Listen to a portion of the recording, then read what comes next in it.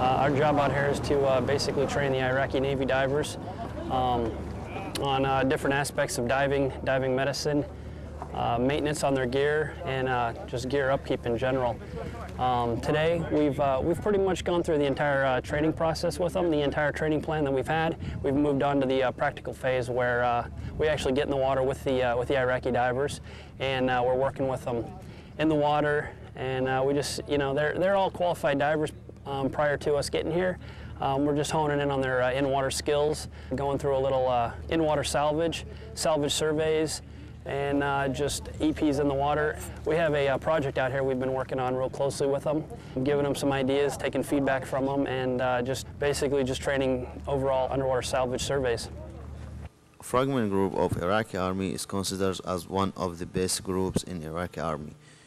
We are proud to be in this group, and we are doing our duties to serve this country by deploying and clearing out the sunken boats and ships.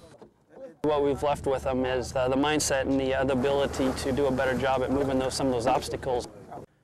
Reporting from Qasr, Iraq, I'm Specialist Zechariah Gerhard.